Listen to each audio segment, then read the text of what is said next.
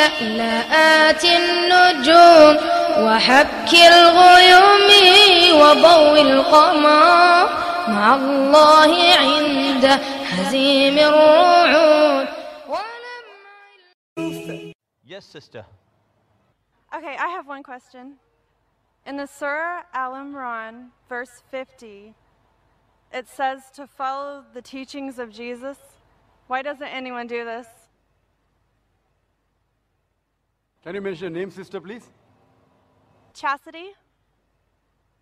Sister asked a question that the Quran says in Surah Imran, chapter 3, verse number 50, that we have to follow the teachings of Jesus Christ, peace be upon him. And there are many verses which say that we have to believe in Jesus, peace be upon him. Sister, let me clarify that Islam is the only non-Christian faith which makes it an article of faith to believe in Jesus Christ, peace be upon him. No Muslim is a Muslim if he does not believe in Jesus Christ, peace be upon him. We believe that he was one of the mightiest messengers of Allah subhanahu wa ta'ala. We believe that he was the Messiah translated Christ. We believe that he was born miraculously without any male intervention, which many modern day Christians today do not believe. We believe that he gave life to the dead with God's permission. We believe that he healed those born blind and lepers with God's permission. The Christian and the Muslim sister, we are going together. But one may ask, where is the parting of ways? The parting of ways is, sister, that many Christians, they say that Jesus Christ, peace be upon him, he claimed divinity. He said that he was Almighty God. If you read the Bible, sister, there is not a single unequivocal statement in the complete Bible where Jesus Christ, peace be upon him, himself says that I am God, or where he says worship me.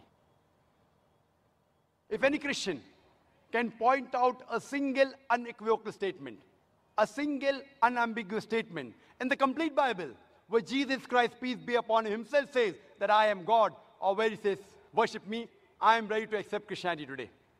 I am not speaking on behalf of my other Muslim brothers. In fact, if you read the Bible, it's mentioned in the Gospel of John, chapter number 14, verse number 28. Jesus Christ, peace be upon him, said, my Father is greater than I. Gospel of John, chapter number 10, verse number 29, my Father is greater than all. Gospel of Matthew, chapter number 12, verse number 28, I cast out devil with the Spirit of God. Gospel of Luke, chapter number 11, verse number 20, I cast out devil with the finger of God. Gospel of John, chapter number 5, verse number 30, I can of my own self do nothing. As I hear, I judge, and my judgment is just. For I seek not my will, but the will of Almighty God. But the will of my Father. Anyone who says that I followed not my will, but the will of Almighty God, he's a Muslim. Jesus Christ, peace be upon him, he was a Muslim. He never claimed divinity. And it's clearly mentioned in the book of Acts, chapter number 2, verse number 22. Ye men of Israel, listen to this.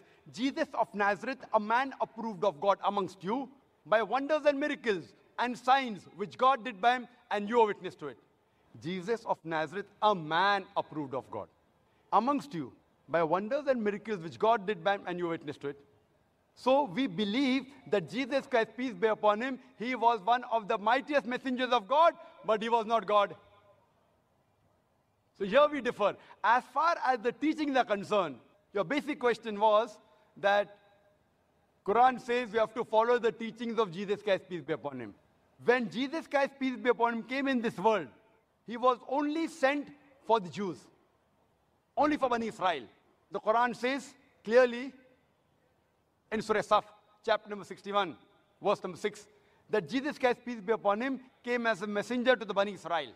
It's mentioned in Surah Al-Imran, chapter number 3, verse 49, that Jesus Christ, peace be upon him, was sent only for the Bani Israel. It's mentioned in the Gospel of Matthew, chapter number 10, verse number 5 and 6. Jesus Christ, peace be upon him, he says, go ye not into the way of the Gentiles. Who are the Gentiles? Non-Jews, Hindus, Muslims. Go ye not in the way of the Gentiles, enter ye not into the city of the Samaritans, but rather go to the house of the Lordship of Israel. And a similar message is repeated in the Gospel of Matthew, chapter number 15, verse number 24. He says to the apostles that I have been sent not but to the Lordship of the house of Israel. So Jesus Christ, peace be upon him, was sent only for the Bani Israel. And his message was supposed to be followed only for a particular time period. That's what the Bible says, that's what the Quran says.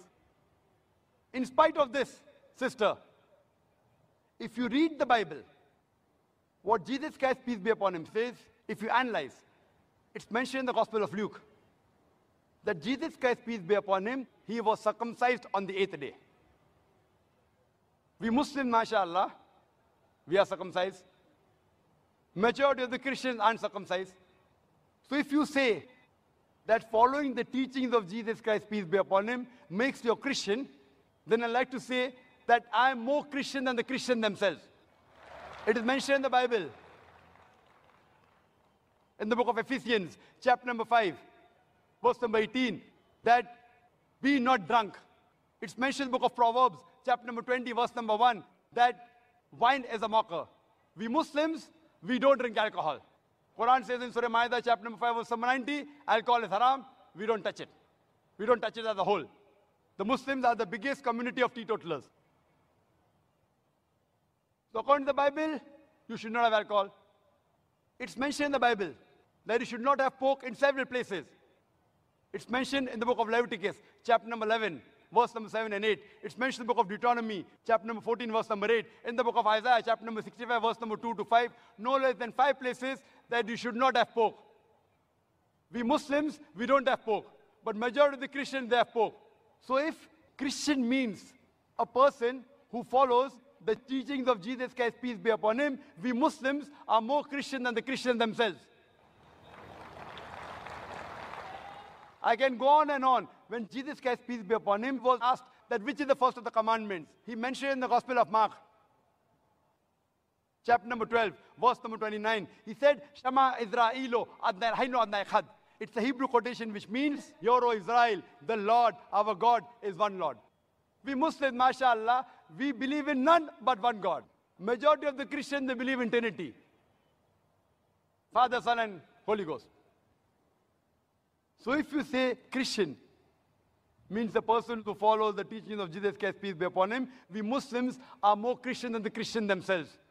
And you can refer to my video cassette, Similarities Between Islam and Christianity, which will give you more details, that we are following more of the Bibles, the teachings of Jesus Christ, peace be upon him, than the Christians themselves. Hope that answers the question, sister.